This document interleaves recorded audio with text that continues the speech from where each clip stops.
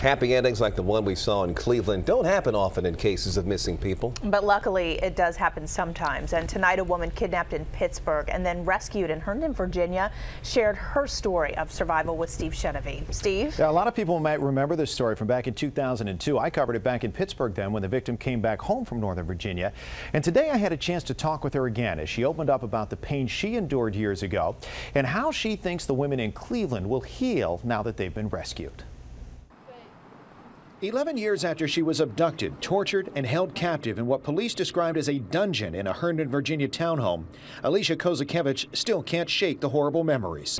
I knew my parents would look for me, but there I was in hell. How could they find me? She was just 13 years old when she was taken from her Pittsburgh home and driven to Northern Virginia. She had no idea where she was. Her only thought was that she was going to die. At one point, when he had said, "I'm beginning to like you too much tonight, we're going to go for a ride," I knew it was game over. And I decided I was going to fight and do whatever I could do to get away, and accepted that that probably wasn't going to work. When FBI agents showed up to rescue her a few days later, she thought they were men that her abductor, Scott Tyree, sent to kill her.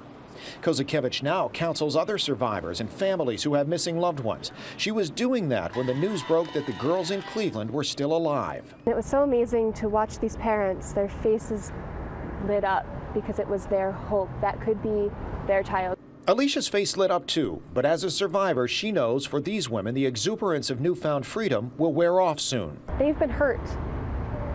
And when you've been hurt, it's okay to hurt. To have nightmares and flashbacks,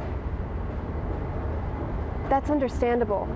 It's a moment of weakness, but it doesn't mean that you are weak. Alicia's hope is that, much like herself with her public speaking, these women will eventually find a purpose to outweigh the pain they've endured. I wish I could hug them and tell them that I'm here for them and that people are here to support them. And she says that support is necessary. Alicia still occasionally does have nightmares and suffers from PTSD.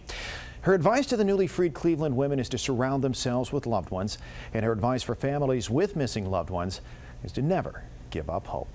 Leon?